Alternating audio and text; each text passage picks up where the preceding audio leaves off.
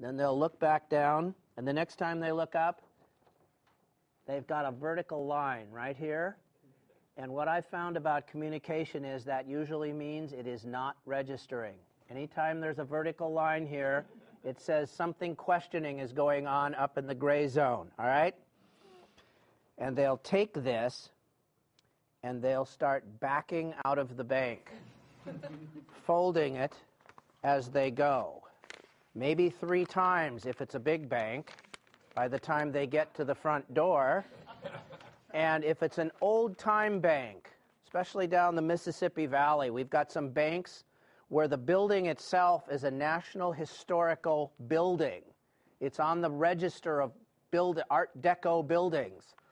And if it is, it probably means that right by the front door, there's one of those ashtrays about this tall that's made out of marble, and it has what in it? Sand. And some of them now, they even, have you been to hotels where they stamp their logo in the cigarette stand? I thought, what a job. At any rate, they get there and bam, they plant it. And we always looked at that and thought, well, perhaps if we water them. And you know what I think people were saying without saying anything? What? I don't know how to do this. It scares me, and I'm going to go away and not what? Come back. And we thought, that's crazy. We can take the whatever is misunderstood here or what is scary about this out of it. Again, this is just another way of telling a story, isn't it? It's another chapter in the story of a business. The other thing that happens, there is another possibility.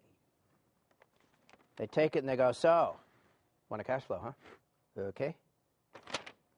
And they walk out of the bank, and where do they take it? Who do they take it to? Their accountant. And what do they say? Give me a cash flow. They'll use the same inflection they heard. And especially if you go back a few years before computers, the old accountant, he or she would ask a few questions, they'd fill it out, give it back to the customer. The customer would walk in and go, here you go. And when you looked, you could always tell. Because accountants have a special kind of writing. You know, it is so pretty. 1, 7.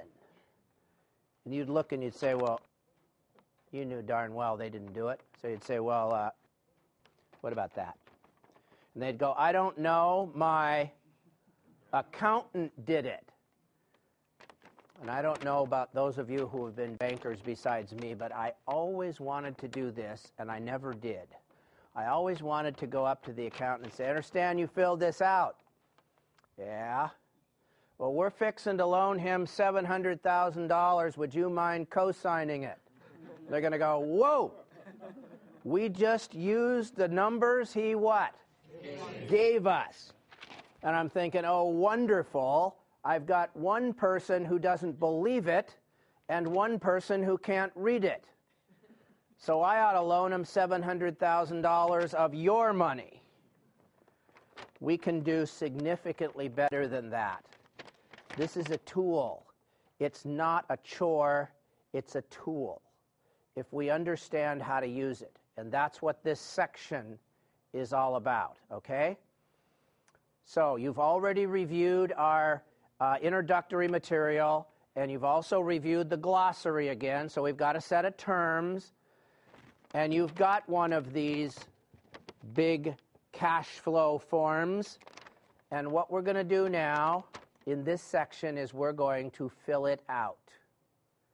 And trust me, it will be fun.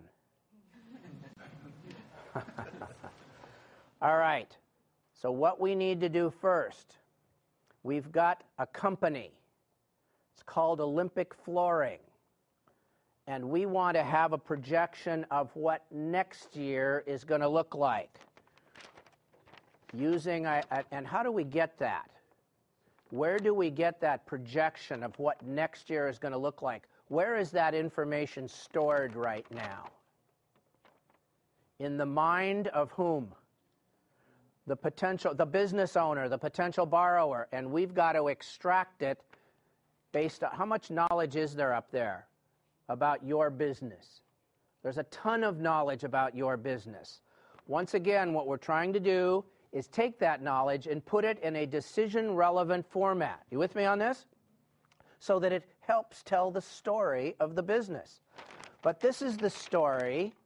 When we have financial statements, that story has already been written. This is the story that we're about to write. And we're going to think through it. If we don't just start writing blindly and following random thoughts, we can plan how this is going to be. And some of it will be planned for us based on how our business behaves, based on what industry we're in. Some industries are seasonal, some are flat, right? Seasonal business, common thing.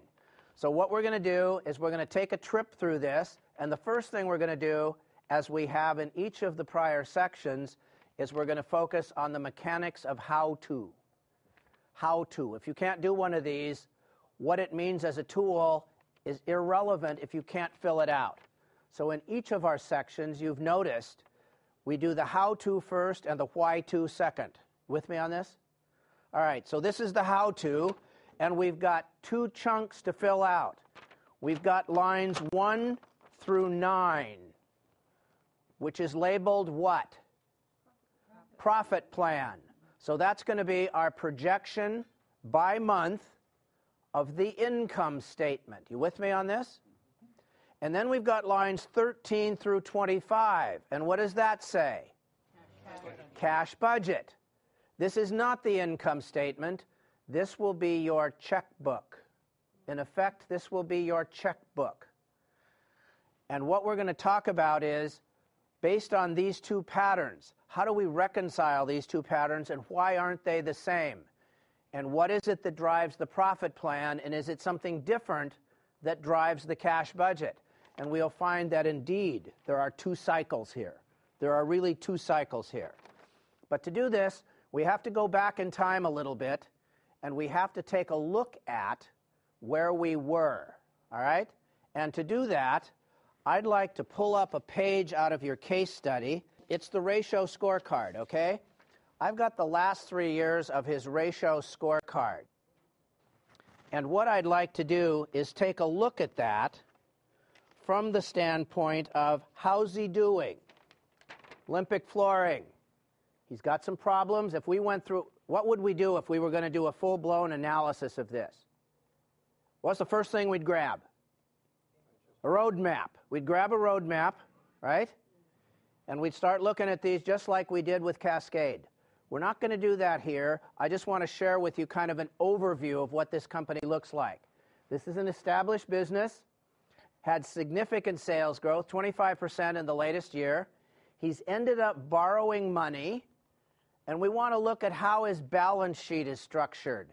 Because once we start talking about cash flow, we're really talking about what? Income statement or balance sheet? Balance sheet. Income statement's going to have an impact. That's going to set up the pattern, but it's the balance sheet where these cash flow issues are really going to shake themselves out, isn't it? The other thing we can note, if we look at line 5, what's happening on line 5 on this ratio score sheet? Profits are going which way? Down. Profits are going down. If we look at his ability to generate cash, ratios 1 and 2, what's happening with those? Down. So we've got the big picture is we've got his sales going up and his profits and cash going what? Down. South. Somewhere there's going to be an impact here. Something has got to give here, right? Something's got to give. We got to change this pattern somehow. Let's assume as his consultants, we put him through the process, and now I'd like you to take a look specifically at his balance sheet. This is what the year just ended, all right? This is the year just ended. Cash of how much? Just make some mental notes here. He ended the year, December 31st, cash of how much? $6,800. So think about this now. What's he going to start next year with?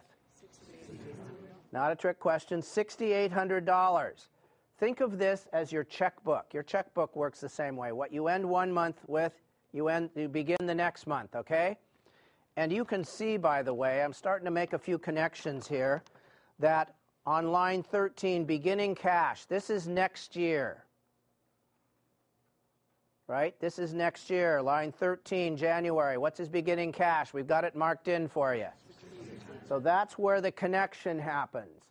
We also know that he has total assets of how much? Right now, December 31st, year ended.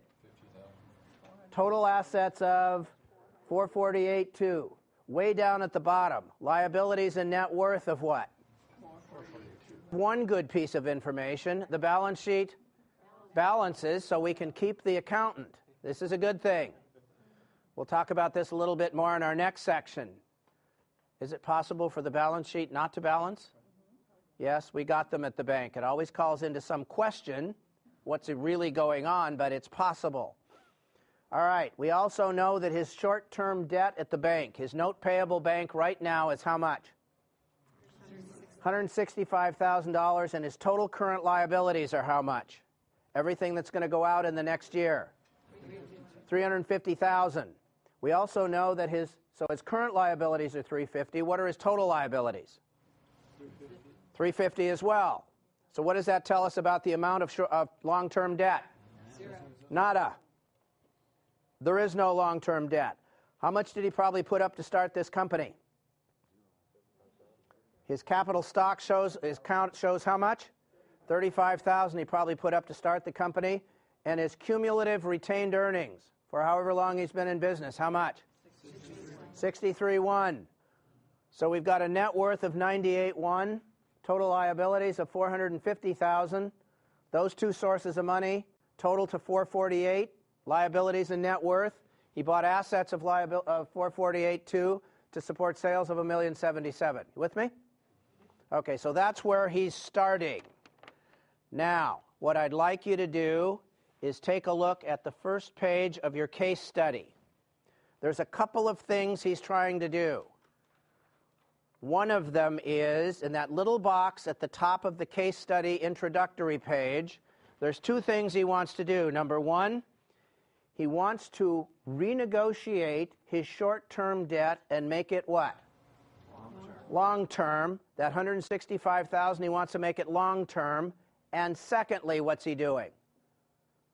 He's contacting his suppliers, and what's he saying? I think he's saying something that would sound like, help! I need help. Give me some slack here, and don't worry, I've got a plan. I promise to pay you. Can you negotiate with suppliers? Absolutely. At least what? Once. And it's really good to be able to live up to whatever you commit to. And we can measure our performance so that we don't make commitments we can't keep. Okay? That's what he's trying to do. Now, take a look at his profit and loss projected for next year. What's it look like? Oh, and I got to tell you one thing, just so you know. This last year, he did sales of $1,077,000. Okay, this last year, he did sales of $1,077,000. And now he's projecting sales of what? $1,430,000. Now, I want to go back and make one connection here. In other words, if you have his financial statement from the prior year, or 2 years, or 3 years, those are actual. This one we're projecting means, when we say projection, what do we mean? Excuse me? A guess. A guess, using a highly technical system that some would call SWAG. Acronym, scientific, wild-ass guess. Which, as it turns out, is better than no scientific wild-ass guess or the completely generic wild-ass guess. All right? In other words, but it's a guess based on what he knows about the economy, what he knows about his industry, what he knows about his company, what he knows about this ton of information up here that somehow goes through this amazing computer, and he's got some idea about where he wants to go.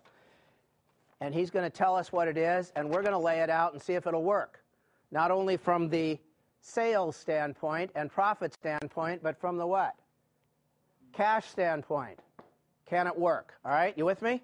So what is he projecting for next year? $1,430,000. Cost of goods sold. Oh, by the way, he's got to improve his margin, so he's done some work there, and he's projecting an improved margin.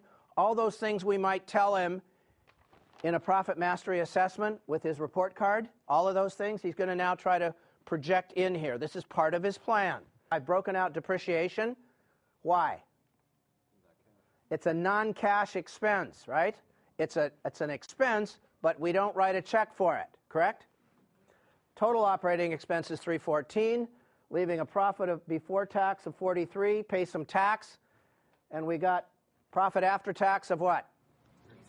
$36.3. You with me? Okay, now what I'd like you to do is take a look at the next page of the case study. I've broken out his sales by month.